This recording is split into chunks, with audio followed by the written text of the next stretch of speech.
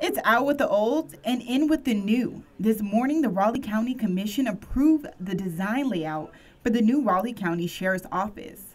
It's going to benefit Jeff's greatly. Gonna be here in just a minute. It'll modernize gonna the ask facility. us Obviously, it'll help in recruiting I of new told him, hey, recruits that's up to him, and but he keeps the wanting us to efficiency tell of the him what new to do. facility and just bringing it to the modern, today's technology. The new headquarters are expected to open at the beginning of next year.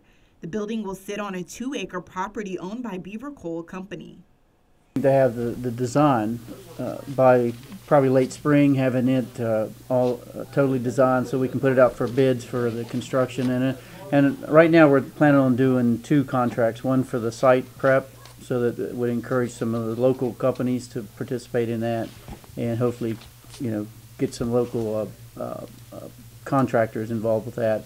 And then we'll put out a second bid for the actual construction of the building. I'm Shakira Hawkins reporting in Beckley for Newswatch.